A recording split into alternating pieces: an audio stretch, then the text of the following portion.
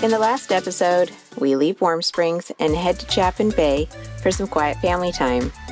Austin throws out a fishing line, and we have fun.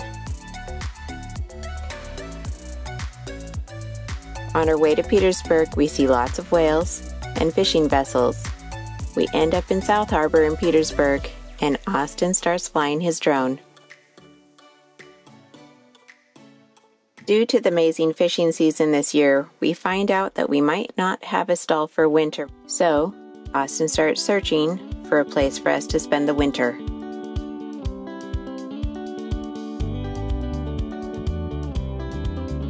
In this episode, we travel to Arizona to secure a winter home. And on our way back to the airport, we stop and see family. Austin does a lot more drone videos, and we prep the boat for family coming, and end up having to do a Bimini door repair.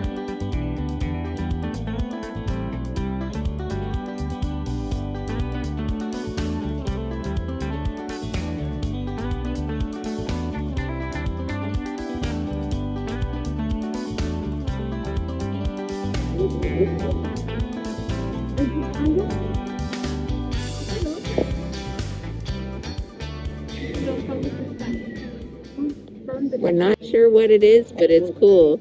Hi, boys. Where are we going? Okay, Gwen, we are going to N11.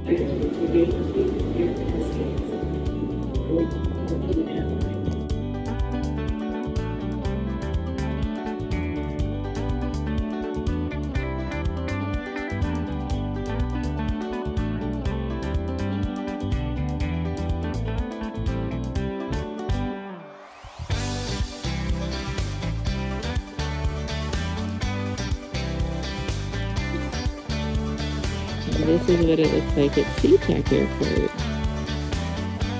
It's good.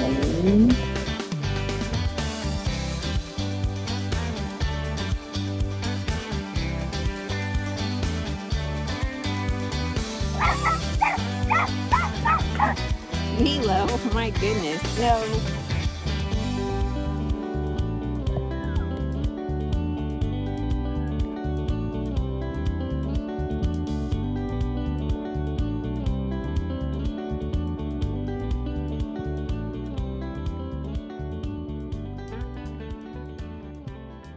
Can't believe we just bought a truck and a trailer. It's gonna take some fixing, but it looks like it will do pretty good. Come on, guys, come on.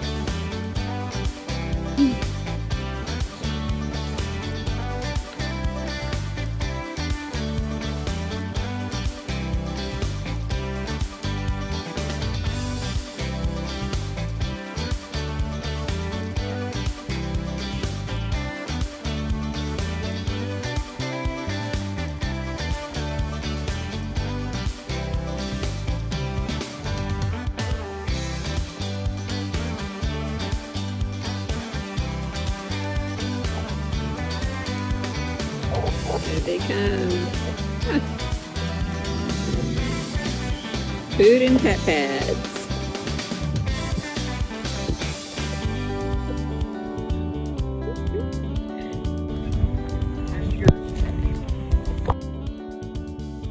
Okay, so on Thursday, Austin found this RV and truck deal that he didn't think we could pass up on in Tucson, Arizona.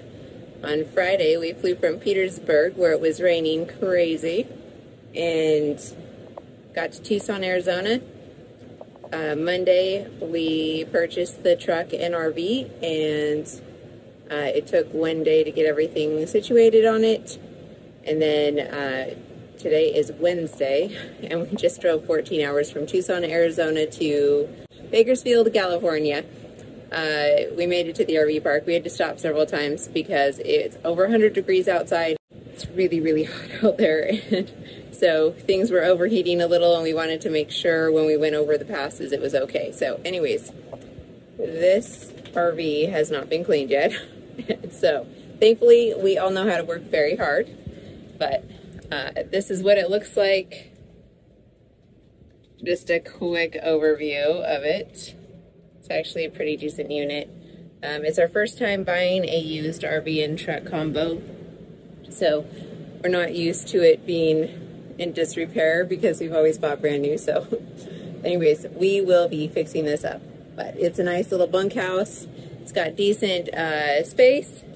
Everything looks really nice, space-wise anyway. And Elise has got 2 bunks. And then she's also got some cabinet space. So hopefully that will work for her because she's starting 10th grade this year. So anyways, we'll be cleaning this up. We're actually going as quickly as possible because we have a flight back to Petersburg on Monday morning at 8 a.m. So we need to get this back up to Washington by Sunday at the latest. And so we're going super, super fast.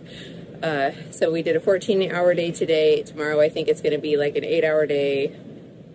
Then hopefully we get a couple 4-hour days, and then I think our last day will be 7 or 8 hours. So we will be tired. But then we'll fly back to Alaska, and we'll have like 3 days to prepare for our next guest. So anyway, this will be our project for this winter.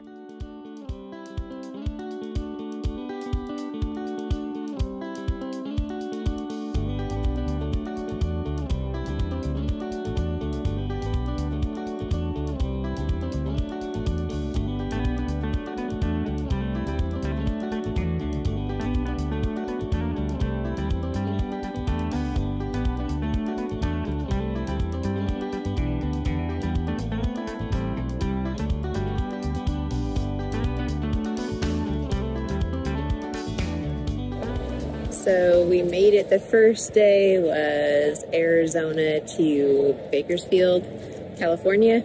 So Tucson, Arizona to Bakersfield, California, and now day 2 we've made it from Bakersfield, California to Red Bluff, California. We're at Durango RV Resort, which is now, as of last month, a KOA. But it's a nice place here. We like it. Anyways, nice big pool, nice comfortable pull-ins. Look at that, all cement. It's so nice.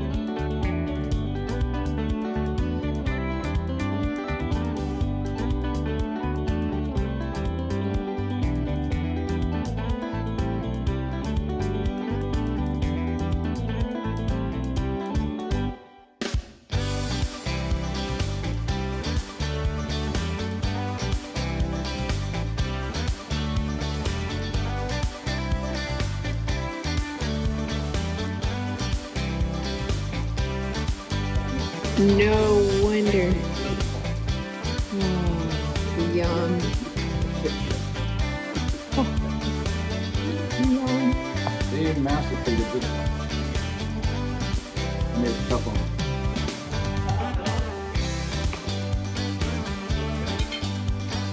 Let's see your plate. Let's see your plate. Ooh. Or just more, that's all you want.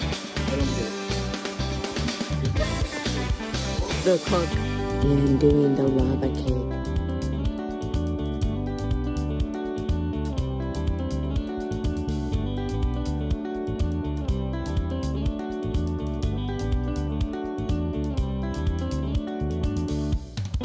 We made it. We are so glad to be here, and we're exhausted from the trip.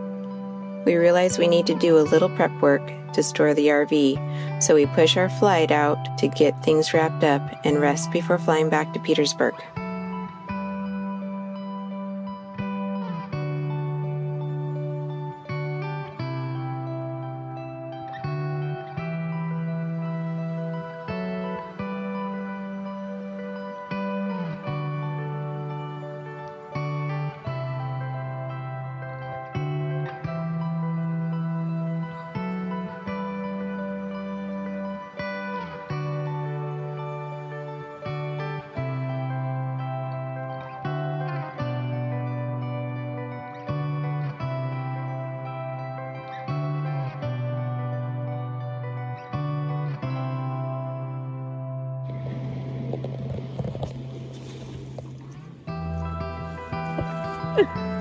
That's awesome.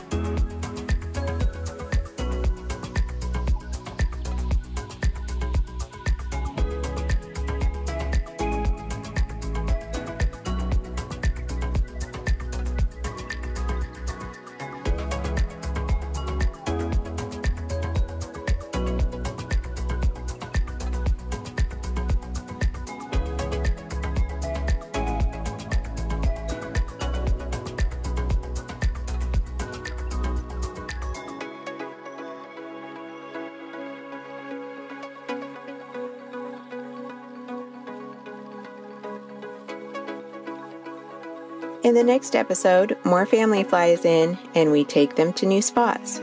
We get to see LeConte Glacier and Hidden Falls, as well as some of our favorite stops on our way to Sitka.